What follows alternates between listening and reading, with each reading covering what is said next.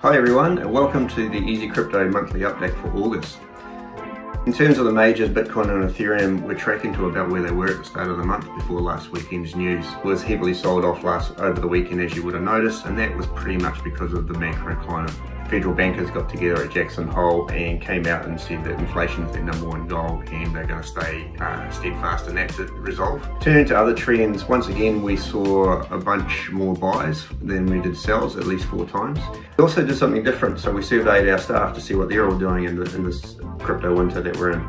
Fully 50% of us are dollar cost averaging into certain assets at the moment, and the rest of us are doing a little bit of lump sum investing as it comes up. In terms of what we're doing with our portfolio, most of us tend to split it, so there's quite a bit of hodling involved, and the rest of it we're putting into DeFi or CeFi stuff to earn yields on it as well. And a small portion of us are actively trading, sort of 15% of our people. This month's bolter was EOS. They had a big announcement that they were going to be hard forking the chain and they were going to put a whole bunch of funds into developing an ecosystem around that. And it was up about as much as 80% in the month. That hard fork is scheduled for sometime around mid-September.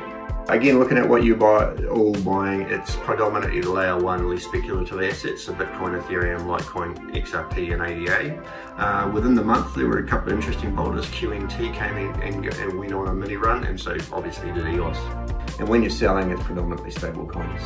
The big things that we thought happened this month, there were 3 things. The Ethereum merge has continued to be really positive, with a date scheduled for around the 15th of September. BlackRock is getting into Bitcoin, so offering Bitcoin services selectively to its high net worth clients. They are the biggest asset manager in the world, and so we had the continuing effects of the Tornado Cash sanctioning from our OFAC in America. So that's it for this month's news. Hope you enjoyed it. Thanks very much.